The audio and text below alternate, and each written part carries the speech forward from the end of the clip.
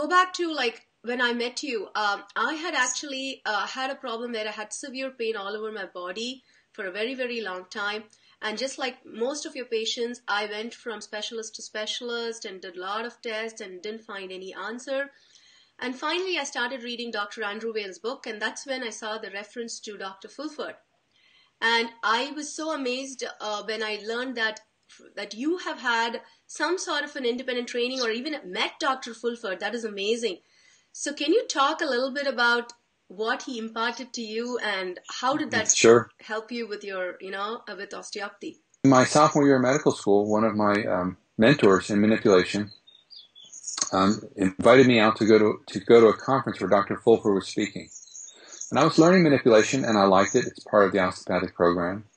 But I still had my sights set on something else. And he said, you need to meet this guy. He's really the best that our profession has in this field of manipulation, or I hate to use the word healing because it brings up other connotations, but, he's a healer. And I went, it was out in somewhere in Texas. It was Dallas-Fort Worth. It was a meeting, our annual meeting. And I saw this guy do things that you couldn't explain to me, not in a physical sense. I saw him work on someone that I knew that wasn't a setup in the audience. I've seen things where I can question it, whether this is real. I watched someone with a knee problem, with a twisted knee, friend of mine, with a knee twist, and I watched Dr. Fulford only touch the guy's stomach. And then we evaluated his knee before, and we evaluated the twist after. And all he put his hands on was his stomach.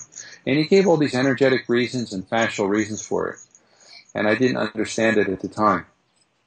And I went back to my hotel room after that, and I said, this is what I'm going to do. Whatever he's doing, I want to learn how to do that. I'm not one of the people who can claim that I spent, months and months of time with him. That's not me. But he was my inspiration. I saw him at our national meetings. I was in small audiences when he spoke. And he inspired me that there was a lot more than what I thought there was to osteopathy. So I heard him speak on a number of occasions, but I don't want to claim I was a student of his. I would rather claim that I was one person that he helped set on the road.